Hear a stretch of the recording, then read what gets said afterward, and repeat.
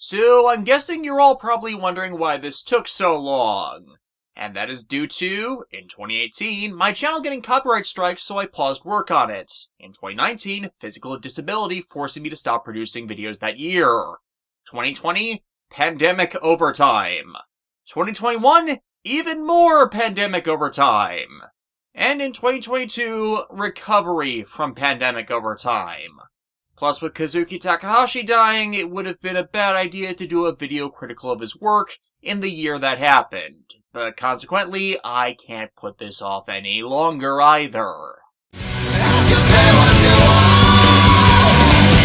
Ask you say what you want. Ask you say what you want.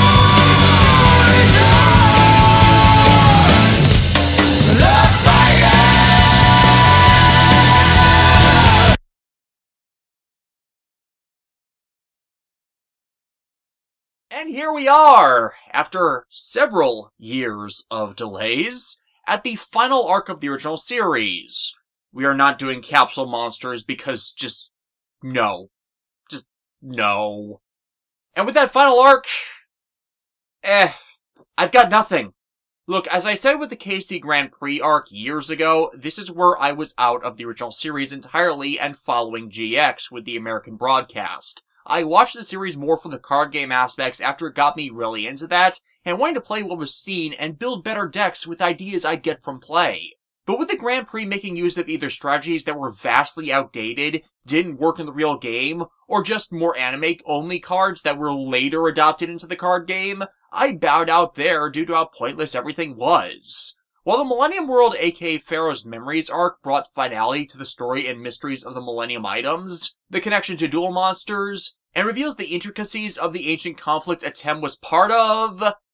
Sorry, the interim to get to Atem's final rust was a slog that just was not interesting, as there wasn't any rules to it.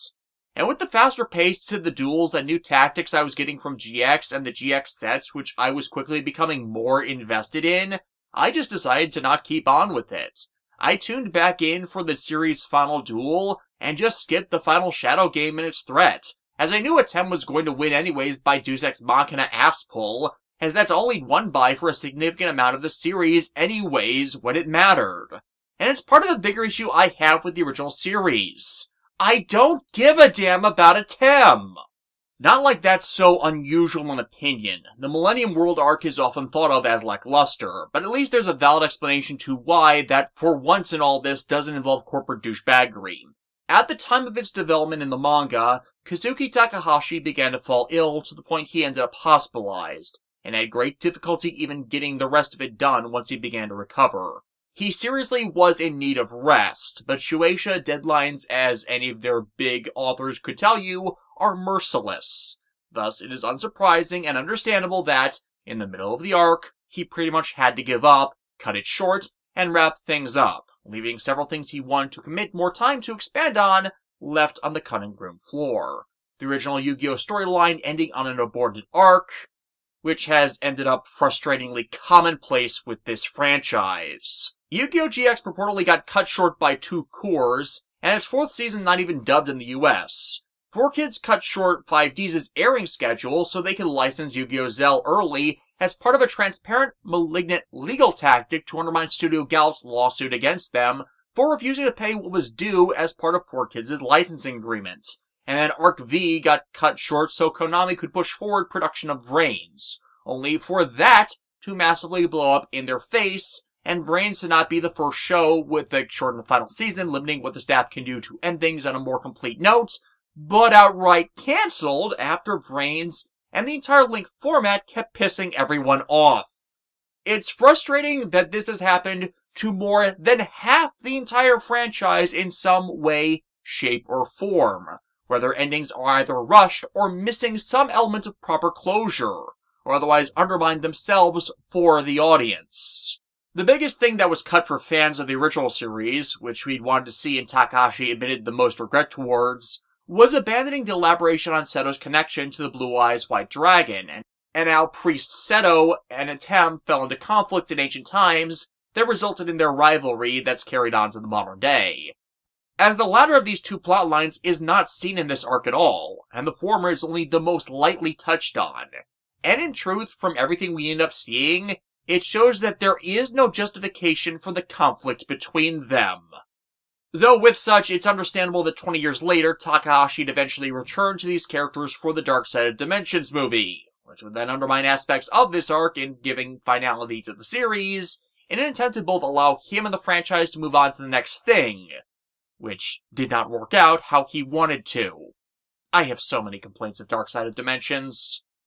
This arc finally returns focus to the long-missing Ryo Bakura, as he is haunted by the shadow of his dark, sinister self.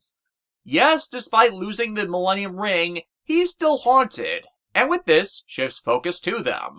Yami Bakura starting his endgame to obtain all the Millennium items, and open the gates to the underworld. But to do so, he needs an 8th key, which can only be found within Atem's sealed memories. This contrasted against Suguro Tomoto's own flashbacks to how he found the Millennium Puzzle as part of a broader gaming addiction in his relative youth, to seek out the ultimate game. As like his grandson, games and puzzles of any sort are Suguro Komoto's passion and obsession, explaining how a purported archaeologist would retire to run a game shop.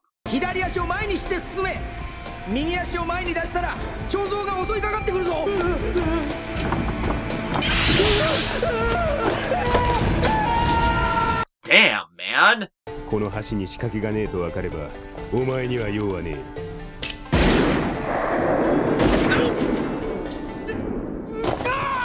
Damn, man!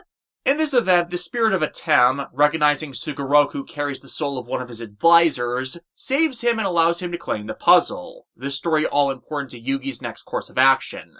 Because of the events of Doma in the anime, enough time passed that the slab's key to recovering Atem's memories have already been returned to Egypt, meaning he and the others need to travel there to close all of this. But as they set that in motion, Yugi wonders if he's the reason, once more, that's holding Atem back from his memories. Again, a sign that Yugi keeps making Atem live his life for him.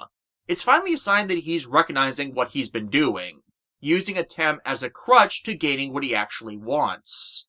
Hagen and Ryuzaki make an attempt to steal the God cards. God, I hate their devolution in this run. Only getting the Millennium items by mistake.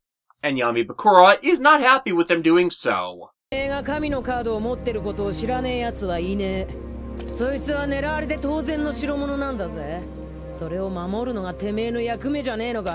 He is not wrong. Unlike the 4Kids version, which basically nixed this conversation, Bakura and Atem have a long conversation here over their roles and things. Bakura directly making the challenge for them to have their confrontation within the world of Atem's memories, which sets up the next parts of this arc. But before that can take place, Bakura goes and kidnaps Mokuba, so Seto will be involved in everything as well. Methinks after this, Seto would make the decision to plant GPS trackers on Mokuba, as it just keeps happening in this show. But why is Bakura doing this?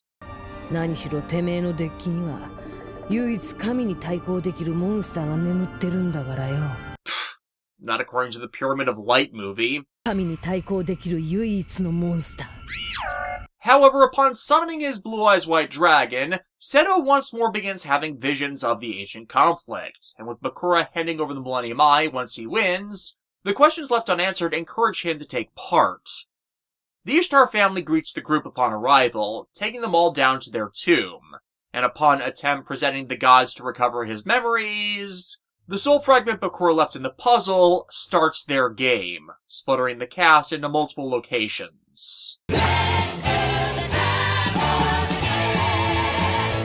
With this all focused upon a copy of Atem being stuck in a recreation of his memories and amidst friends and allies both new and old, as their modern counterparts are all implied to be reincarnations.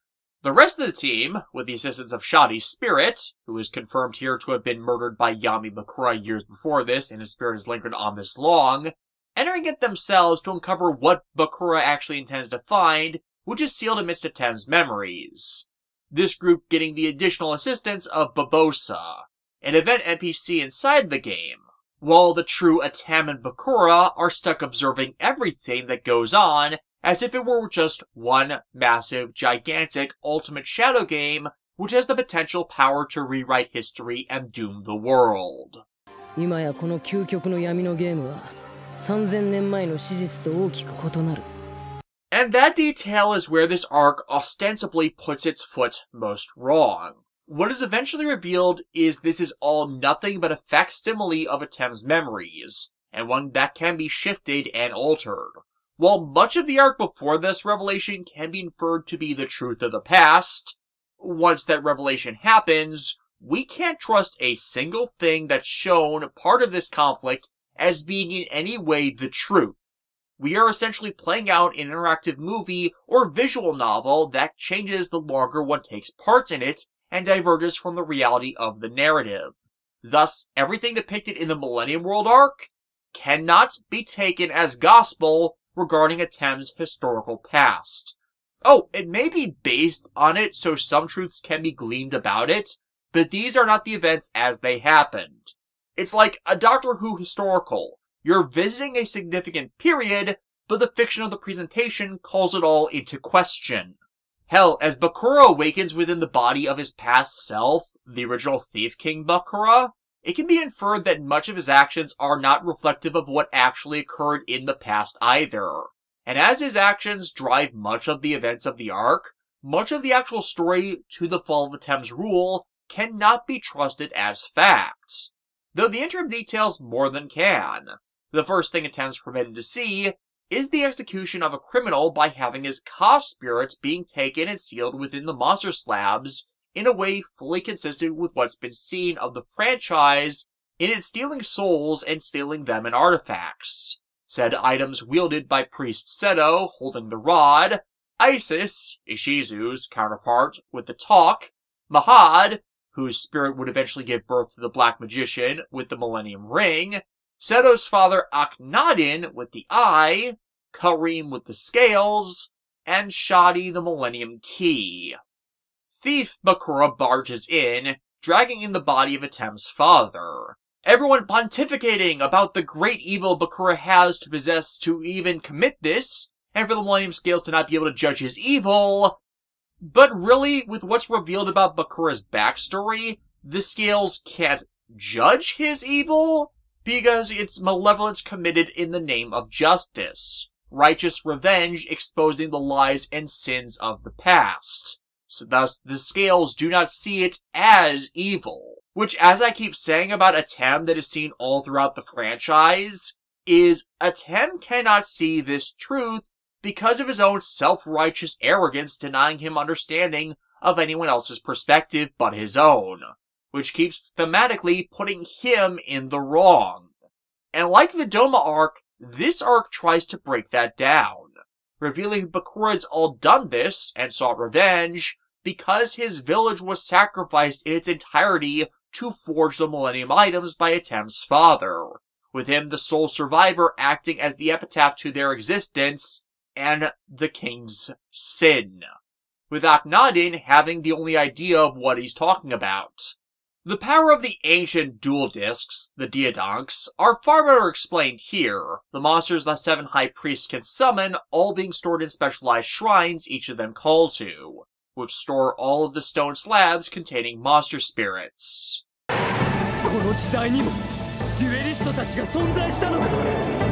Dude, you already knew this. Remember the memory flashes you've had already?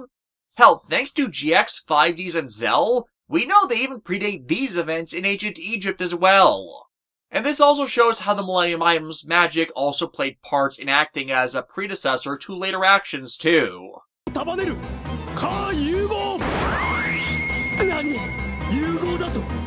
No, not fusion, Yugioh!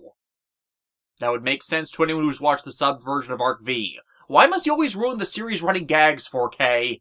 But even as Atem summons Obelisk in matching these events, we can already see how time is changing.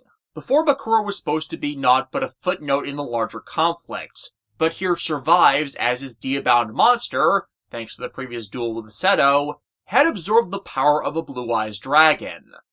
Because every other person we see here is an NPC playing to an already established script, Bakura can play them all for fools until their alterations to the script force changes to their actions. Thus, it can be seen that Priest Seto's actions after this event, to seek out commoners who possess powerful monster spirits within them to be used as weapons in defense of the people, is likely reflective of what the Priest Seto actually decided to do.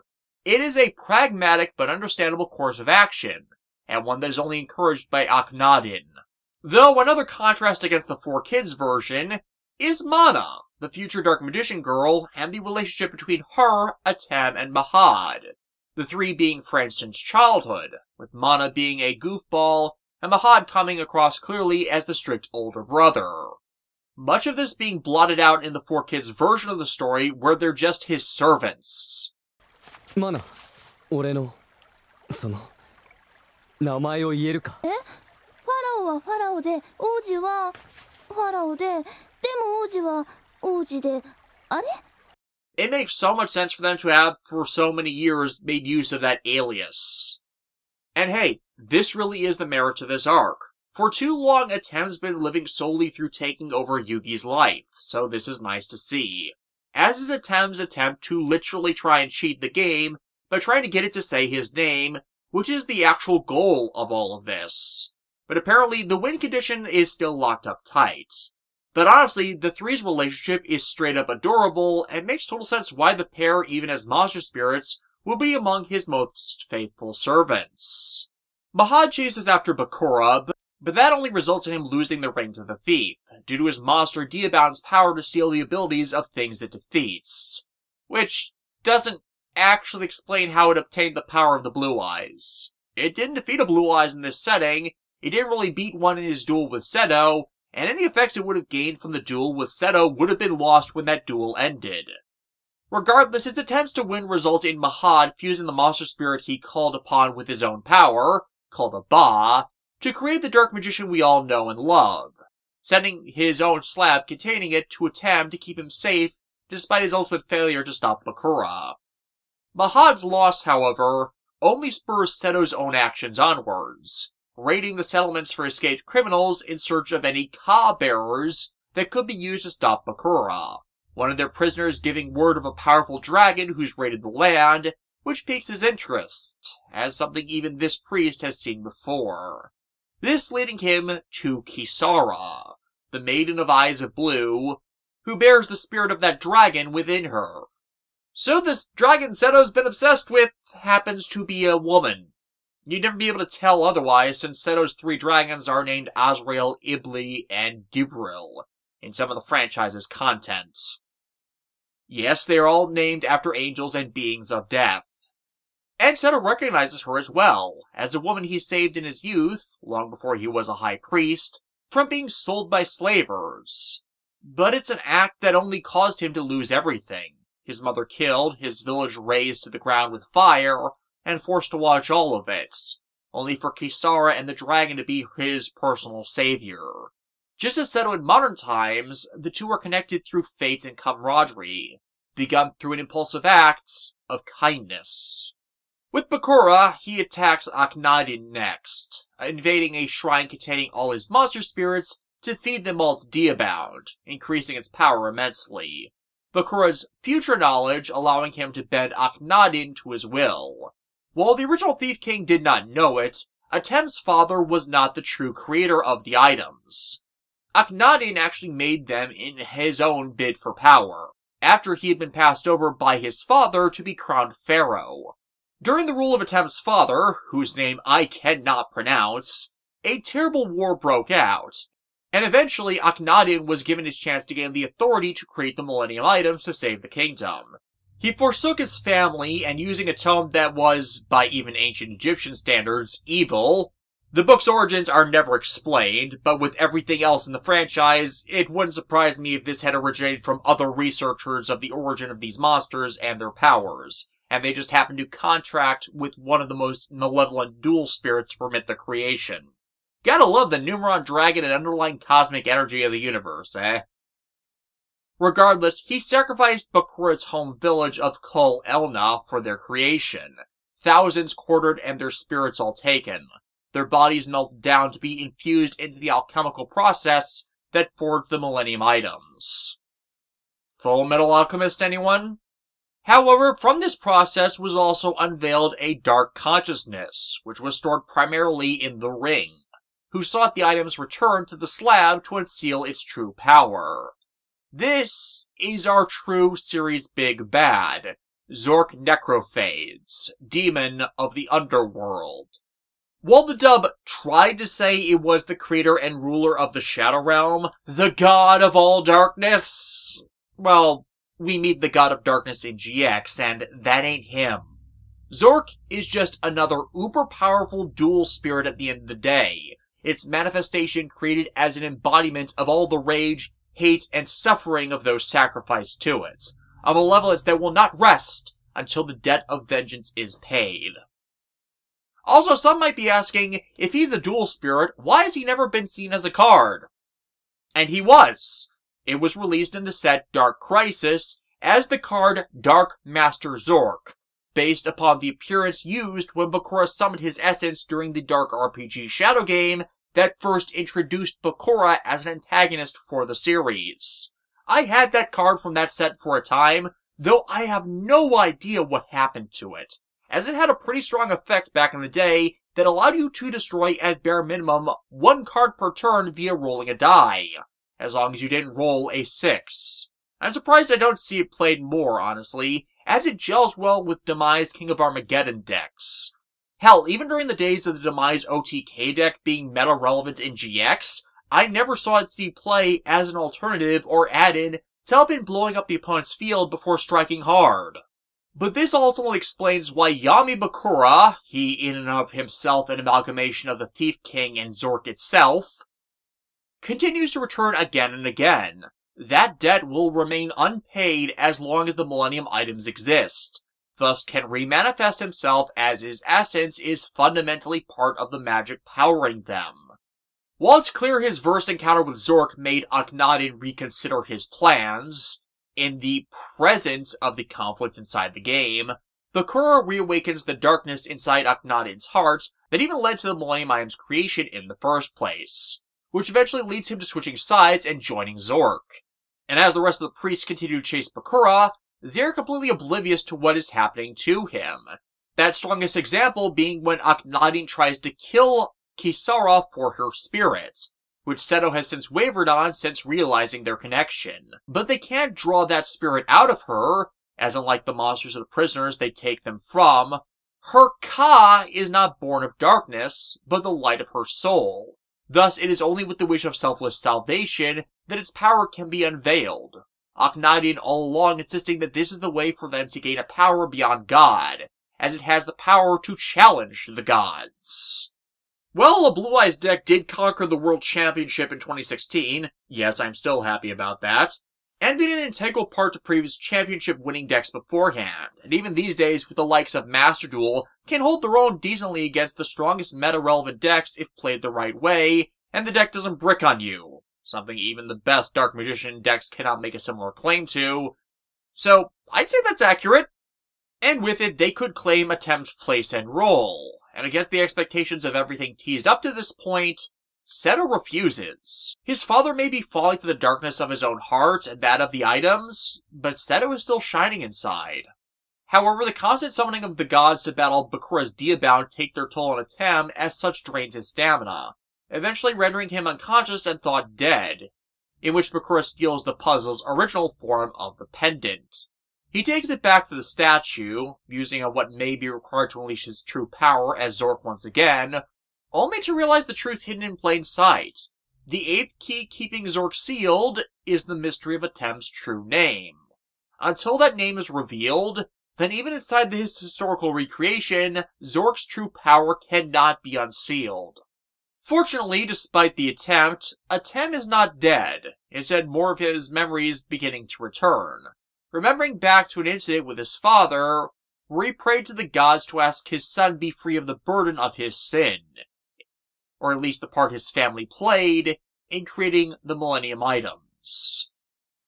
Even though I'm not certain that a legacy of past sins was a thing seen of ancient Egyptian culture, that has more been a Japanese thing. He awakens with a Mask Protector calling himself Hassan watching over him. Hassan, another player in this whom didn't exist originally. Now rested, Atem tries to confront Bakura again, but without the puzzle, he doesn't have the power to summon the gods. It being Mahad as the Dark Magician who comes to his aid. As Mahad reveals, that ceremony where Atem's father asked the gods to not pass that sin onto his son, he did this right after learning what was sacrificed to make them, and took ownership of the actions of his brother. The revelation fails to calm the spirits Bakura was manipulating, then reinforcing Bakura's Diabound, which has continued to evolve with all the power it's devoured. Shadi and Akhenaten, however, have found the monster slab of Diabound, and in this era, breaking a slab was the same as tearing a card. It prevented the monster from being summoned afterwards. But this is where Akhenaten betrays them, protecting the slab, so Bakura would kill Atem, allowing Seto to take his place as Pharaoh. It's ironic that Bakura's vengeance only facilitates the plans of the man actually responsible for the atrocities he's acting in the name of, leaving him with a seemingly invincible monster. With Yugi and Co., they've mostly been wandering around the arc pointlessly, encountering the NPC Bobasa as said, and frequently crossing paths with Atem as things have gone down. The lot eventually getting the idea of Bakura's plans, and that they need to find Atem's name before Bakura does in order to prevent him from winning. But it's only after every other resort is attempted that Atem even tries to do what he really should have done to begin with. Ask that the anger spirits judge him, to see if his father's pleas for his innocence would work, and sure enough, Deus Ex Father no Jutsu. His father's spirit coming to pay his penance to all those wronged under his rule, finally exercising all of them to their rest, and giving them all the chance to finally stop Diabound. However, with Akhenaten claiming the key from Shadi, all of the items have been gathered, so even as the Thief King dies, his body abandoned by Zork, revealing even the thief himself was nothing more than a pawn and walking corpse Zork used for itself, that everything is in place for the Great Demon's revival. Akhenaten finishing the job, with Atem and company unable to move or stop him. Why? Well, as said, because it is nothing but a giant game board, and Atem has spent the entire game asleep at the wheel. This reveal right here I've always thought was bullshit, again for why I said earlier. It threw into question the legitimacy of everything we'd witnessed. But upon reflection of Takahashi falling ill, it makes more sense why he decided to just cut things short and move into the true endgame. But it's disappointing nonetheless. But regardless of that, and in focus with the actual board game being played, Bakura reveals he has 3 artifacts, one of which has twice now manipulated time, that have allowed him alongside his future knowledge to manipulate everything to his advantage, and allowed him to awaken Zork far earlier than he originally was. Akhenaten completes his pact with Zork, asking he spare Seto's life to become the new king in the agreement, and thus with that pact, becomes the High Priest of the Dark Master, the next antagonist they are required to beat, which in the anime nonetheless just feels like padding, with it making the revelations that Seto and Atem are cousins, he's fighting his father, Akhenaten proclaiming himself the true king and protector of these lands, and he's made all the hard decisions his brother refused to as he didn't want to pointlessly cause wars. And yet with that gentleness and weakness, his brother was seen as a god, while the hard decisions Akhenaten made him be shunned and yada yada yada. It's everything you'd expect to be part of this scenario, even his coveting of forbidden scriptures that, again, I really wonder where the hell that book came from. Atlantis? The Aztecs a sea over? Don Thousand? Where did they get that? Regardless, because it's so cliche, this is probably the lowest point of this arc because, frankly, it is so overused so as to be outright boring.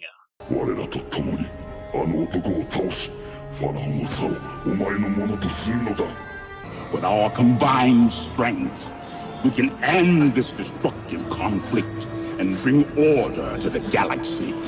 And hell, Seto is almost hypnotized into doing it. But Seto frankly can't be a king of darkness. He will always represent Aperion, king of light. And if you get that reference, you win. Thus, while Seto Kaiba also ends up being dragged into the game at this point, Priest Seto rejects allying with his father to supersede his cousin, defying history in doing so. But as he can't claim the peace for the board, Bakura just revives his Faith King self as well.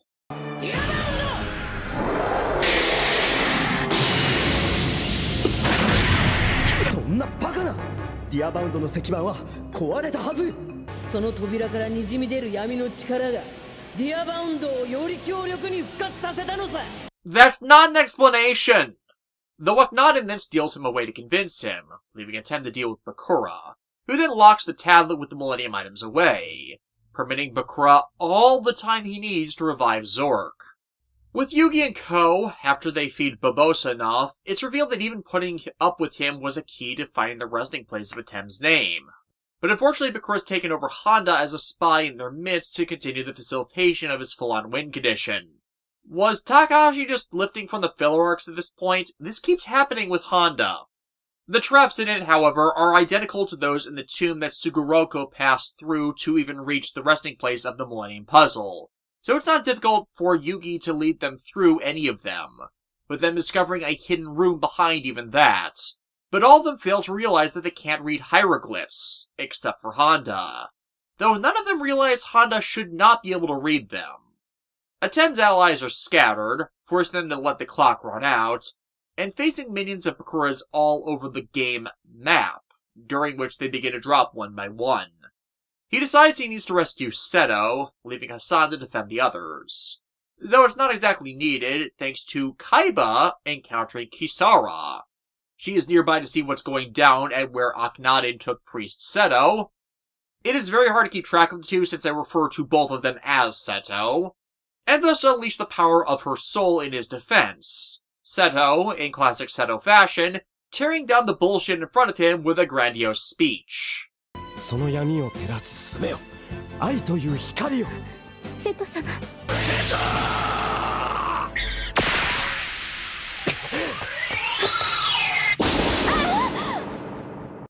Well, that ended fast. Though with Kisara dying in Seto's arms, his resolve affirms itself.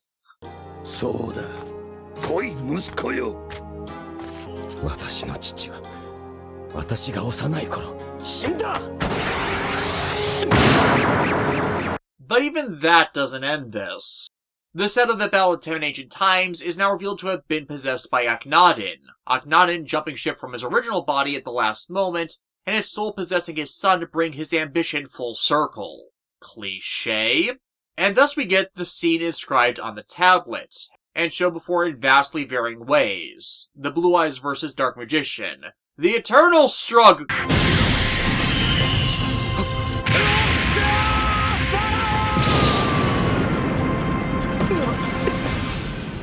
Why is it, despite having more power on hand when he's normal, does Seto only seem to beat Atem when he's possessed by someone else? However, Seto's cries from within his soul stop the Blue Eyes from killing Atem. Instead, Kisara's spirit coming to him and purging Akhenaten from him, fusing what remains of herself outside the slab with his soul. Destined lovers, never allowed to truly forge a connection. Seto Kaiba approaches after this closes out to ask Atem just, what the actual hell?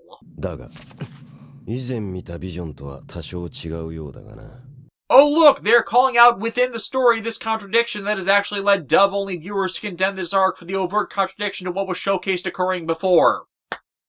And yeah, they agree with that and what I've said. This is all fantasy based on the original events. Nothing that actually happened matches up with how things actually played out within the series' actual history of this time, despite being based upon them. But if that is true about this, then the antagonism between Seto and Atem that keeps being emphasized by Takahashi's writing is nothing more than a lie.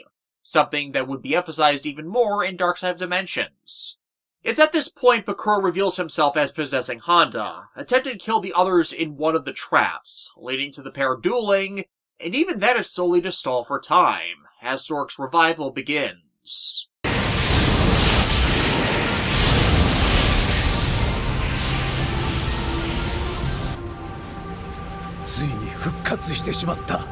You know, I totally understand why 4Kids decided to censor that, and I don't have an issue with them doing so. It is disturbing to see, as you don't expect nor want to see a demon with a dragon-headed dick larger than an airplane just waggling all about. Garo monsters are more tasteful. This results in the next 5 episodes being one long block of them trying to stop the wicked god, both inside the game and because Bakura got to Atem's name first to unlock the true power of the items, the destruction of the real world as well as the dark game beginning to truly, for the first time, affect the fate of the world. 考えてみりゃ千年パズルが組み立てられてお前が復活さえしなかったらこんなことにならずに済んだんだよな。In a way, it's ironic. This all only happened because some dumbass decided to start unsealing the Millennium items in the modern age, only to let what happened in the ancient age repeat itself, all in defiance of Atem's dying wish to let it remain locked away. This is why I view Shoddy as the true villain of the franchise. He set all of this, including Zork waking up, in motion. He set almost every single piece that has been a significant player in the Millennium item part of the plot on the board, and has chosen to take no responsibility for it. I mean, he's here as well, he's Hassan, and sacrificed himself as a piece that allows them to eventually seal Zork away again, but none of this would have happened otherwise. His sacrifice isn't an act committed to resolve that, but the same dogged servitude that even caused this mess in the first place. You can't even claim Zork played him with everything he's done with Bakura. Outside his horror-themed torture strategies, Zork has always been outright straightforward. He doesn't manipulate others. He simply waits for opportunities to encroach like a wave of darkness. Hell, even here, he engaged Atem in the exact same way as his original self, instead of approaching from a potentially different angle to silently steal the items. He just barged right in. Zork is not a terrible villain, but he's not a chess master to put them all in the place he wants, as Shoddy ultimately has, merely taking advantage of others' actions. Still, what I like about this is, for the first time all series, Yugi has no choice but to be the big damn hero of everything. It's because he faces down Bakura and his newest occult deck with his own collection of more toy and cute character cards that everything else in this conflict can close. And he does it without relying on Atem as a crutch to hide behind, but with an unwavering certainty to do this all on his own. I really wish we'd been allowed to see more of this Yugi as the series progressed. Maybe having him take over for duels where nothing major was at stake. Maybe had him be the one actually dueling in the KC Grand Prix, because it more shows my point about him and Atem. Atem is not a good duelist, but Yugi is, as he himself keeps driving Bakura into corners and getting out of the straits Bakura puts him in. It reached the point that when Bakura makes it so he no longer can be defeated by the standard loss conditions of the game, Yugi still forces him to actually lose. Why the hell was the series not actually about Yugi, is what my criticism of the original series actually breaks down to, instead of what it actually ends up doing and revolving solely around and caring about Atem as the main character. And it's not like Atem and his forces are doing that well. Zork beats Exodia for sanity's sake, the monster that when summoned is an automatic win condition. How do you not win even while having that? Even the gods, which easily crush the Orichalcos Leviathan god with their combined attacks, are shown to have little effect on Zork. That's how ridiculous this guy is. Hell, when Priest Seto summons Kisara to actually, for the first time, do actual damage to Zork as a being of light versus a being of darkness, Seto somehow brings out his blue eyes in anger after seeing some kids that look like him and Mokuba murdered, resulting in Seto Kaiba fusing all the dragons, and then Atem fusing with them into Dragon Master Knight, inferring that Atem's soul itself holds the power of the Chaos Soldier in doing so. And even that doesn't even do enough to actually kill Zork. It just annoys him further. And the classic, not upgraded Blue Eyes in this setting is said to have the power to overwhelm the God cards, which wasn't even touching the power of all its fusion upgraded forms. Zork in his entirety in these episodes is like a bad RPG end boss. No matter how much you attack him, no matter how high your level is, he just will not die. Actually, fun fact, the last time I watched the 4Kids version of this series, that was back when I was recording the footage for the Final Fantasy XIII reviews. I think either 13.1 or 13.2. And I kid you not, the show ran through these Zork battle episodes faster than I beat whatever boss I was fighting in those awful games. Ultimately, Yugioh returns with the true name, and the team, by focusing on their memory of the hieroglyphs for the name, imprinted on a necklace pendant for Atem to read, revealing Atem's name is Atem. Yeah, kind of a lame reveal because I've been saying it throughout the reviews, but for the answer to this series-long question to finally be answered, that was pretty damn awesome. And with his name and all memories restored, he can restore the God cards once more, and unleash the force that truly defeated Zork before.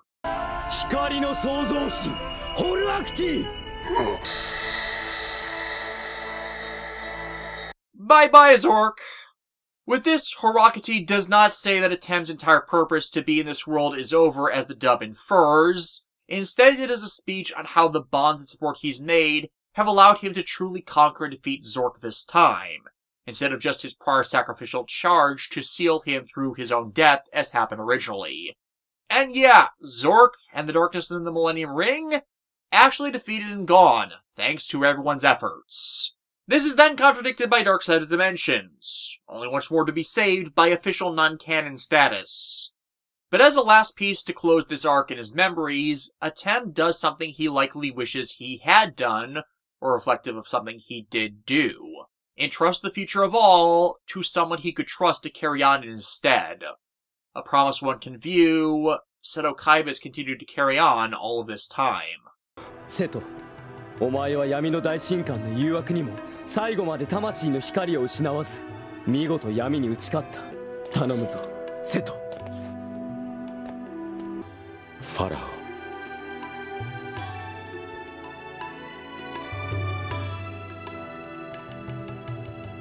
With this, it's back to reality and the final 5 episodes that compose the last arc of the series. The final duel to allow Atem onto the afterlife. With Zork's defeat now making moot the purpose of Atem's spirit even sealing himself in the puzzle as a lock to the world's magic, so Zork could not revive, there's no real point in him remaining on as a spirit. Sure, he could take over Yugi's life like he's been doing, but that wouldn't make their relationship symbiotic, but parasitic. And parasitic possession is very, very bad to depict. And Yugi too is ready to move on and stand with his own feet to face the world. Thus, while Seto asks to be the one to do it, to settle the score between them, and, in Seto's own way, thank Atem for forcing him to grow into a better person, this is something Yugi has to do. After hearing this, Seto offers cards to them, so it will be a duel befitting one with such strength as his own tribute. But again, Yugi declines, preferring to use cards both of them have shared up until now as the best way to send him off. Which is why the majority of Yugi's cards consist of ones we have never seen him possess before in any respect, with even Atem playing a number of new ones as well. Regardless, this duel is another record holder for one of the best in the series, and it all has to do with the intimacy the two players have with each other. With the multiple Yugi-Seto duels, even with how Atem always pulls out of his ass the way to win, the appeal of them is how familiar we are with their cards through everything we've seen of them, and how their playstyles work. And this is ultimately mirroring that through the two that have shared everything for years now. Really, they tried to repeat this with Yuma and Astral at the end of Zell, and they completely screwed it up there as they kept showing Yuma as an incompetent duelist throughout the series who only won the further the story moved on by pulling things out of his ass if Astral wasn't around to tell him what to do. Essentially, the opposite problem Yugi and Atem had, where Atem's knowledge of the card game was derived from Yugi's, and he just played less creatively than Yugi did.